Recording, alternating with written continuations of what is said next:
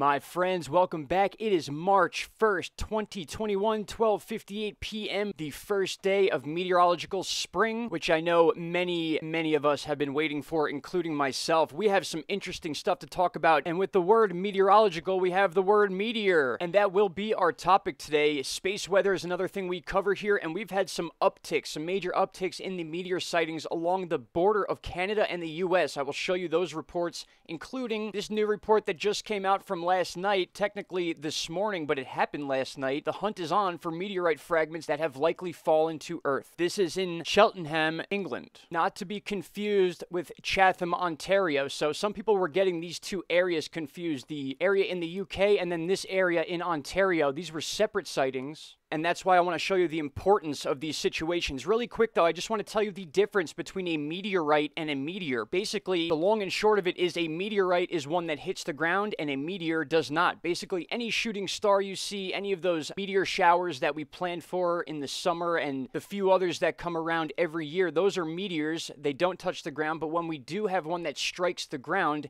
it then becomes a meteorite. And the reasoning for the name differences is exactly that. It is very rare for a meteorite to actually happen, to hit the ground. These are rare, they're worth money, and 99.9999% of the time, these are being burnt up in the atmosphere, which is why we get to see our shooting star. That is the actual meteor burning up in the atmosphere, which again, usually consumes that entire meteor, so it is rare for these to make it to the ground. And they will send out search parties to find them, as they're doing right now in the UK. One of the best resources for these reports is AmericanMeteorSociety.org, as you can see right here, and you go to the events page and it will tell you all the major events that have happened across the world as far as meteor sightings or really anything that you see in the sky. There are people on this site that have a reputation basically, so you can trust the information. A lot of these people spend a lot of time putting out their information on these sightings and spend a lot of time trying to see them, so you can specifically focus on America itself or the entire world, which includes every meteor event or fireball event. For example, the night of February 26 was obviously the night of the Ontario meteor sighting. Check this out. You see it streaking right across the city there. This was posted on February 26th. There are plenty of other videos on this specific sighting, including the actual American Meteor Society post. Here is a great YouTuber, Mary Sutton Greeley. Her channel's on YouTube. She does cover these meteorites very often, but take a look at the amount of people that saw this. And not just Mary Greeley, but we could see many other people posted on this as well, and many people saw it. Right here is another great video of this sighting, as you'll see this car turning onto this road, and then you'll see it right back there.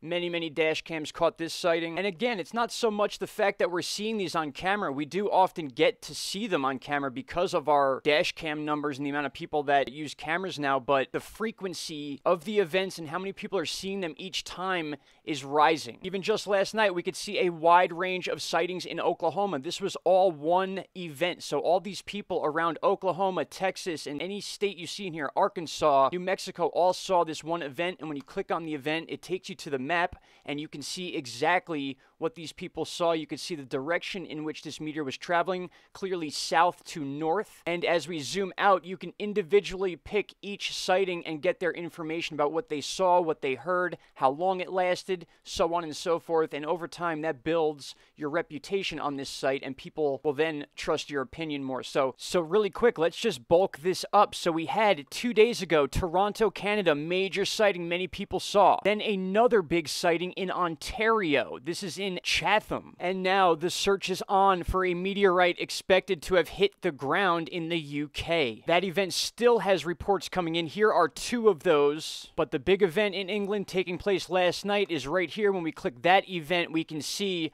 all the different sightings that took place here, and we know that this meteor went almost north to south. If we zoom in, we can see the trajectory of it right here, and this is the area in which they're going to be searching for those valuable rare meteorites. Some of these sightings are just unbelievable. A lot of them are being grouped together now that we have so many in such a short group of time. The two Canadian meteor sightings, the UK meteor sighting, the big one in Oklahoma, and the Central American one we just saw. So to say this will be the last is probably not going to be a smart move. So we will keep our eyes on the skies. The most recent one is this one that took place in Oklahoma and North Texas, one sighting in New Mexico. This is all one event, like I said, and it'll be amazing to see what we have to look forward to in the very near future, especially that these numbers are picking up all over the world, not just in the US. For those of you that want to read into this a little more, especially the UK sighting last night, I will post the article in the description box, and you can find all the information on the more recent sightings in Canada